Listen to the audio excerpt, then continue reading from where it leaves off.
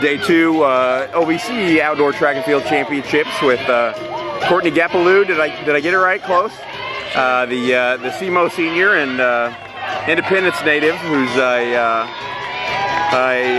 senior and Fort Osage grad, and earns another, said 4th or 5th title here at OVC shot title, and 50 feet or so today. Yep. Tell me what you were thinking going in, and talk about how things played out today. I knew that I just had to go out there and do what I was supposed to do. My team needed me, and I did what I was supposed to do. That's all that I wanted. How did the series play out? Did you wear your winning throw? Where did that come in the series? It was in finals, about my second toss. Okay. I had a couple ones that could have been better. It was just slipping out of my hand,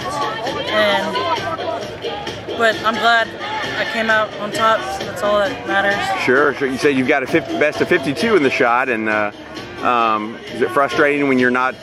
Feel like you're just all, I mean, did you feel like you were throwing good today? I mean, obviously throwing, you can rip one and still be throwing great and still be, you know, a 4 or 5 foot difference.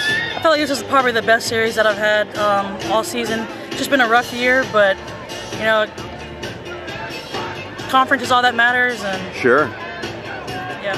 And where do you sit right now in the regional stands? It looks like for sure you'll make it to your 2nd straight regionals? Yeah, probably sitting 26. Okay. 26, 27. Okay, in the West Regional prelims. And tell me, did you do the hammer or the disc or anything else? Yeah, it was okay. Okay. I'll just leave it there. It was okay.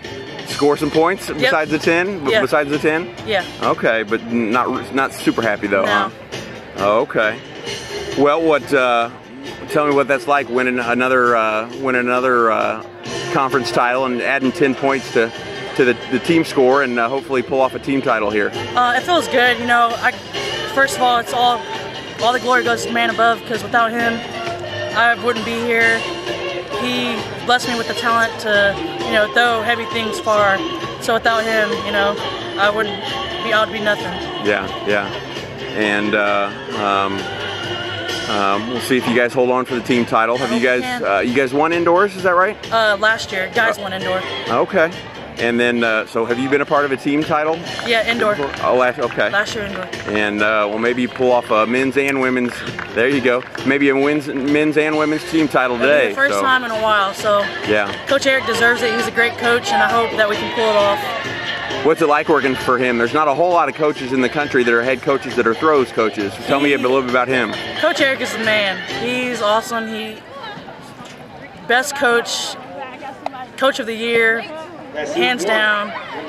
Knows what he's talking about, and very chilled guy. He's like we call him Dad. Sure. And he's awesome. Great guy. I'm gonna miss him. Well, I'm still gonna be around, but yeah. Well, was that you photobombing the shot that I got with him and one of the guys yesterday? Yep, that okay. was me. Okay. Well, congrats and good luck on the last chance meet, and maybe move up in those preliminary standings. And good luck, and stay healthy, and maybe you'll have great regionals and earn a trip to Eugene for nationals. Sounds good. All right.